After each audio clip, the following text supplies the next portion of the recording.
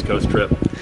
I thought we learned a lot. It sucks to learn things through losses, but like Matt always says, you gain experience when things don't go your way. So obviously a lot of things didn't go our way over the trip, but we just gained more experience throughout it, and I think it taught us a lot of lessons that will carry on into Pac-12 play.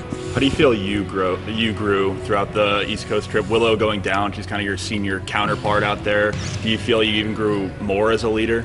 Yeah, I think I had to do a lot more vocally, and I think even though I bring a lot physically throughout the game, I had to pep people up when they felt down, because it's really easy when things aren't going your way to get in your head and start thinking super negative thoughts, and that only makes you worse. So just trying to motivate them to be their best throughout the games, which it's hard and they're still learning, but I think I had to step up more in that aspect.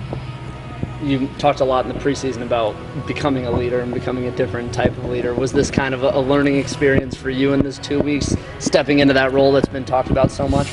Yeah, most definitely. I caught myself struggling because when you feel like you're giving so much and then you still lose, that does a lot mentally. It just it hurts, and I was really hurt after I think the Duke loss, because that one was just do set loss, and the close one, every loss hurts, but the ones that could have gone either way seem to sting a little more. And so I think after that one I got in my head a lot and I didn't want to talk to anyone, and then we had a game a couple hours later, and I just thought to myself, you can be really mad about this loss right now and the team's going to feed off of that, or you can change right now and try to be positive and try to give as much as you can so everyone knows that it is okay, we still can bounce back from this. And so I think it wasn't until right when we warmed up that I decided to change. In the locker room, I was quiet. I had my headphones in, no one was going to talk to me. I was so mad. But then, right when we stepped on the court, I was like, you got to change or else it's not going to be good for us.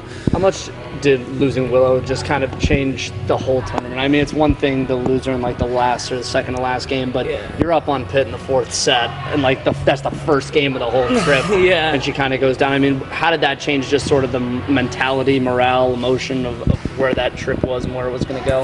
Yeah, it definitely hurt emotionally. Just seeing, Willow's my girl, seeing her go down, I almost cried. It was just so sad. You hate to see her go down. She's worked so hard and she wants this so bad. And so to see her go down right in the beginning, right when things were swinging our way, it hurt. But I think it just gave us more experience. Like I said before, obviously things didn't go our way and we were super disappointed with that, but it's only making us stronger in the long run.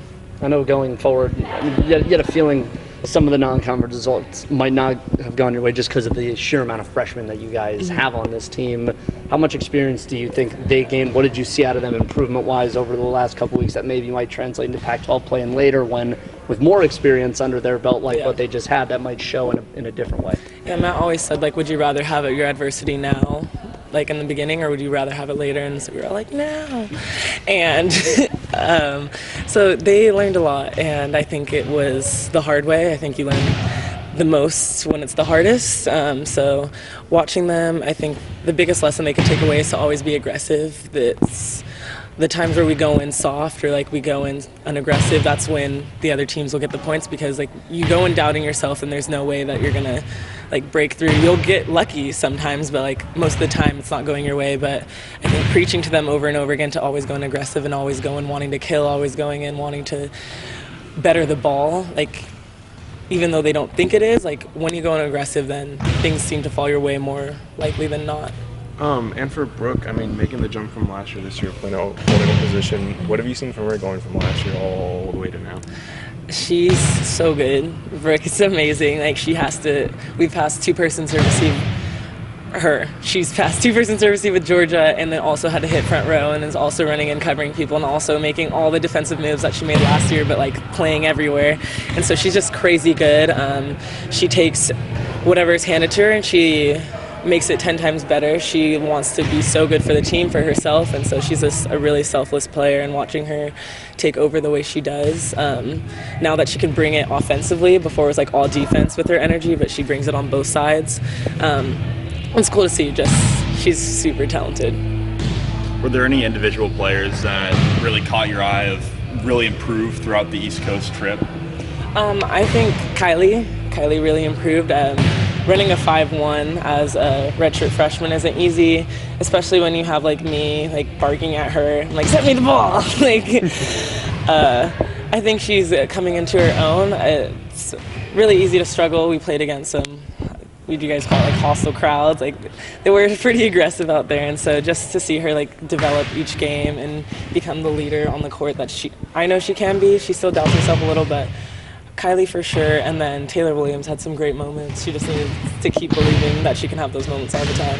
What were those crowds like, by the way? I mean, it seems like it's a different animal out there in the Big Ten with volleyball. I think it's like amazing. Like I love their crowds, and I like wish, like I want our crowds and our students to be just like that. It's so funny, and like I don't get affected by it just because like I think it's hilarious. Like they're like chanting at us and like I don't know, they're just so cool, and the energy that they have and that they bring is like, it's really unique, and I'm glad that we got to experience it and we got to see good volleyball with a really great crowd, so it was fun to be a part of.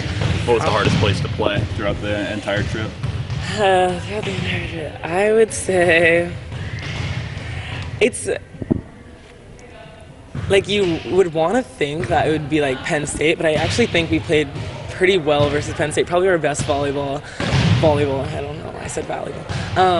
I would say the hardest place to play was probably Princeton, and that like because there wasn't really like that much of a crowd, and we really had to focus on our energy. And it's like I said before in a meeting, like when there's a large crowd and like everyone's yelling at you, you can't even hear your own thoughts. So you don't have time to think about how bad you're playing or how well you're playing, just because like you have to think about the next point because they're distracting you so much. And so when there's like silence and you just make an error and you make another error on top of it, like all you have is your thoughts. And if you're not a good self-motivator, then you can get trapped in yourself. So I would say Princeton, they were a really good team and they brought it to us, and it was also quiet in the gym. So we had to motivate ourselves throughout the whole match.